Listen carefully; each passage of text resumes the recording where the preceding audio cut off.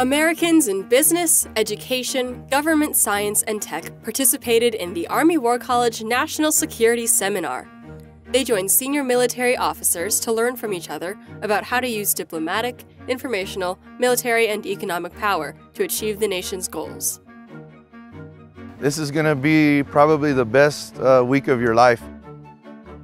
It's been very valuable. Very impressed with the caliber of the students.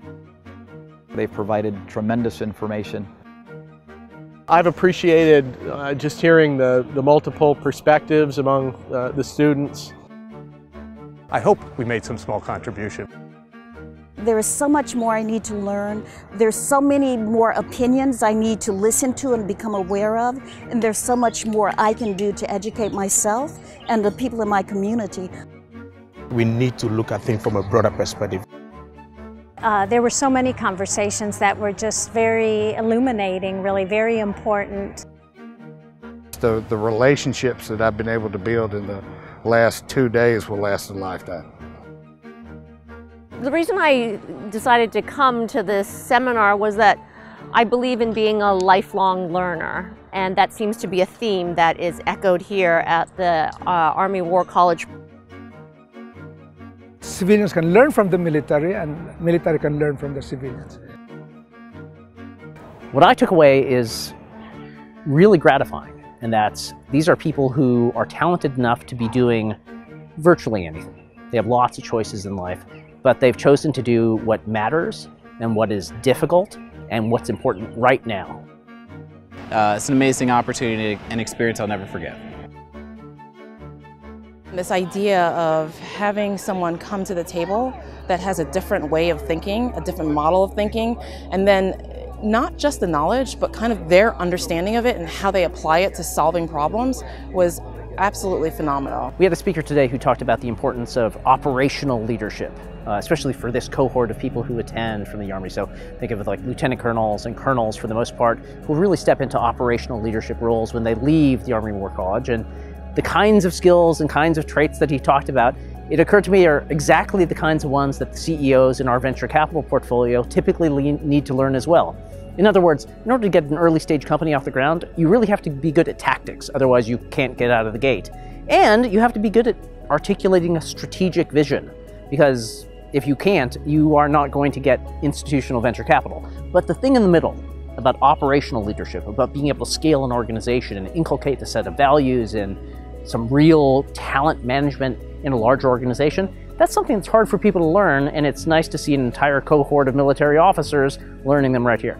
I think it's the beginning where we build those relationships, and then we're going to continue having those relationships and that dialogue in the future. And they are kind of our mouthpiece as they go back to their different states. They're going to be able to share what they learned as far as the Army War College and our students. I think it helped fill some gaps. The military-civilian gap is something that's predominant. There's areas that we are not aware of, so there's things that they alluded to that kind of filled in some of our misconceptions, provided great information to us to help us understand the military in general. On the very first day, one of the students talked about bullets.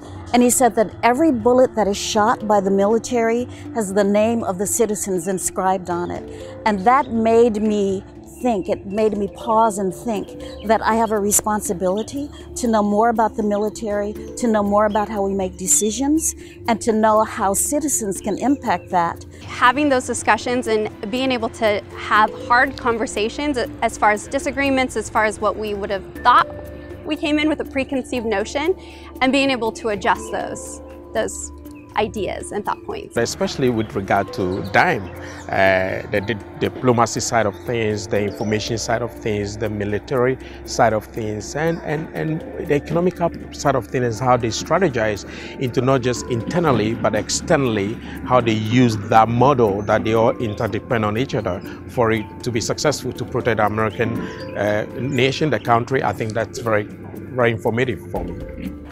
I think it was good for the students to also hear the civilian perspective on many of the issues that we discussed.